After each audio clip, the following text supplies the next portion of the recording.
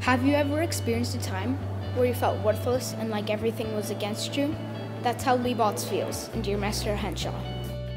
I'm Jacob. I'm from Ridgeview Elementary. I just read a great book called Dear Mr. Henshaw by Beverly Cleary.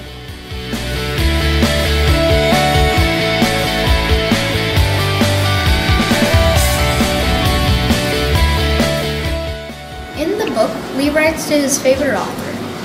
Lee has many problems, like his parents being divorced and his dad taking his dog with him on travels cross country. Along with that, he gets assigned a letter writing project at school.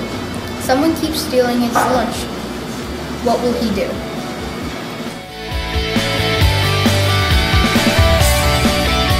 To learn more about Lee Botts and his journey through a tough time, read Dear Mr. Henshaw by Beverly Cleary. Booktubes, where books come alive.